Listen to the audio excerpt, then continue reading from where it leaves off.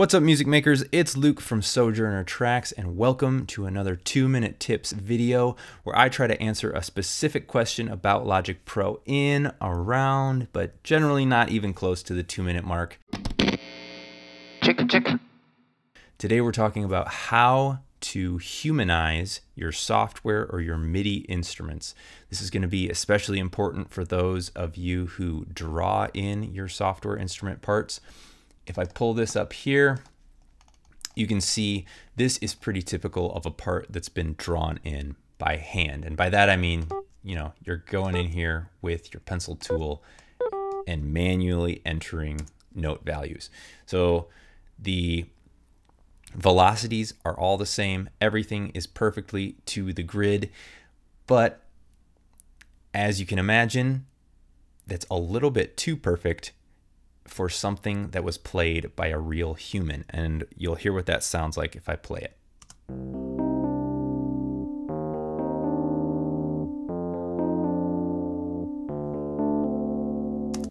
Right, so it's a little stiff. It's lacking some dimension and personality that you would get from a real human being actually playing that.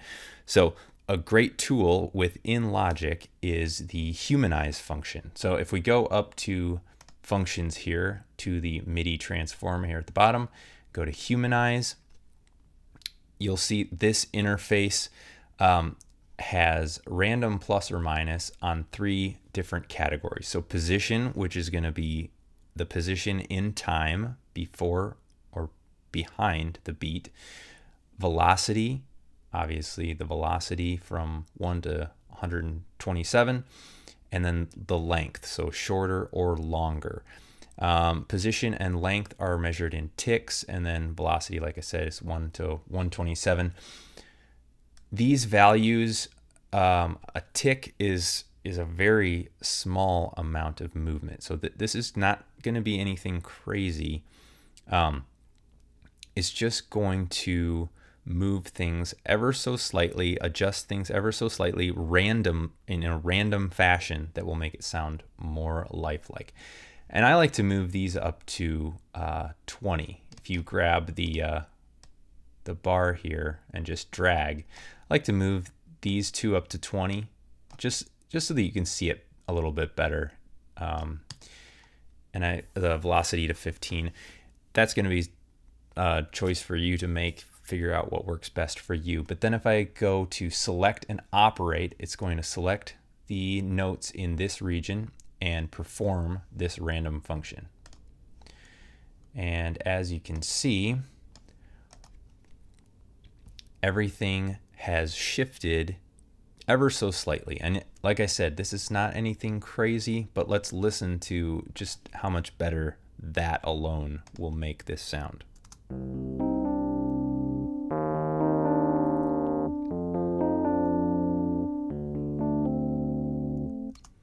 Okay, so you can hear there are imperfections. They're not horrible. They're not like it made the part bad, but it made it sound more like someone was actually playing it. Some of the note velocities were a little bit off. Some things that might need to be tamed by a compressor later, which again, it just adds some life and some character, some dimension to it. Now, if that wasn't enough for you, you could go back and hit select and operate again. This is probably going to be a little bit too wild for most cases.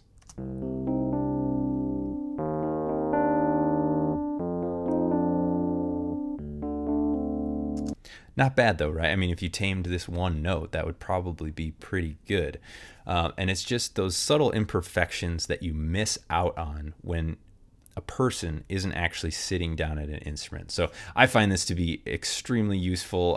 Drum kits, any software instruments that you're using, especially anything that's going to be out in the open, like a piano part, something delicate where you really need something that sounds like a human touch behind it. If you feel like this content has been a benefit to you, you don't have to smash the like button. You're going to break something.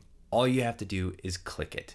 I would really appreciate it. And if you're looking for other ways you can support the channel and what I'm doing here, head on over to sojournertracks.com. There'll be a link in the description below. You can grab yourself some of my free guides, as well as the 2020 edition of my Producer Proverbs Tips series. And I will leave links to my Patreon page where you can grab yourself some exclusive content over there as well. Thank you so much for watching, and I will see you all in the next video. Bye-bye.